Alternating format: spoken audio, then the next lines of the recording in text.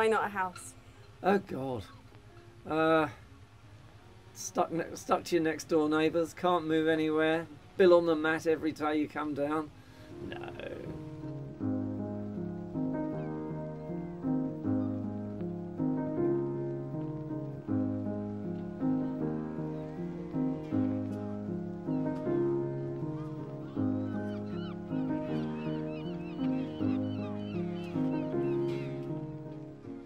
I've lived on a boat now for at least 30 years. No, I wouldn't do it any other way, really. Just not sure whether I should carry on living on a wooden boat.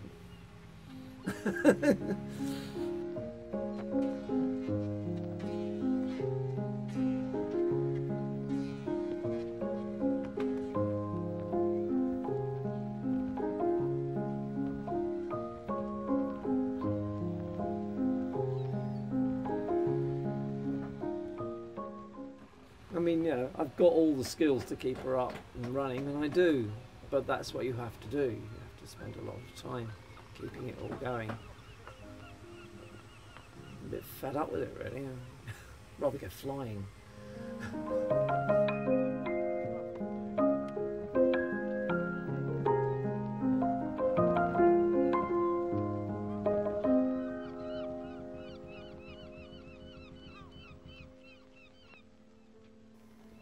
Did you and Chris sort of dream of sailing away together?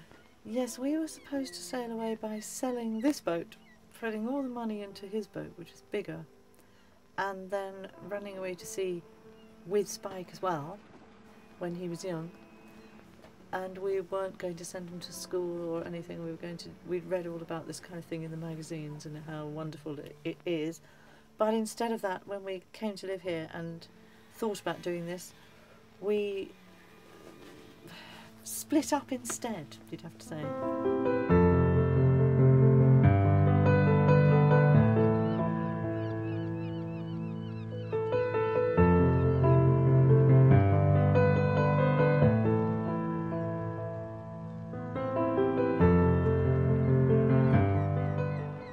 gonna miss her?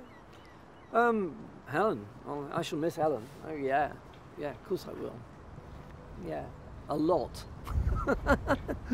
We're good mates, but I'm glad she's doing what she wants to do, and well, I'm very pleased for her, really.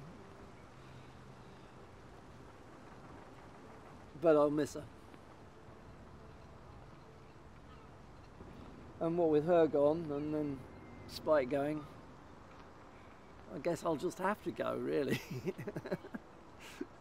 Won't be anything to hang around here for. All my mates will have left.